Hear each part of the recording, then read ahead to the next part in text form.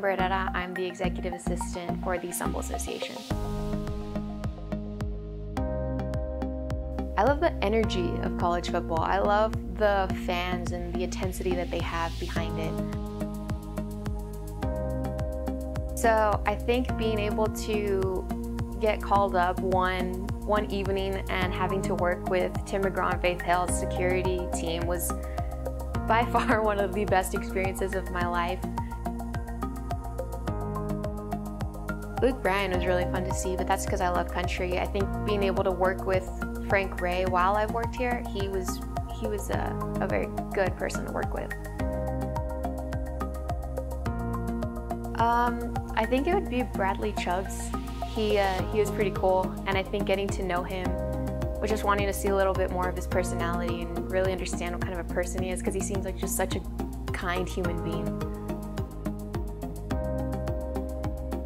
So being able to work the gift suite as one of my duties for the Sambal, I think is completely humbling, because you get to see these players that sometimes come from nothing and they go to a bowl game and they get to see items that they get to have for something that they've worked so hard for. No, because I've been going since I was a baby and a carrier. I've literally grown up with the Sambal, and that's in regards to both the bowl game and UTEP games. I want Duke in Oregon.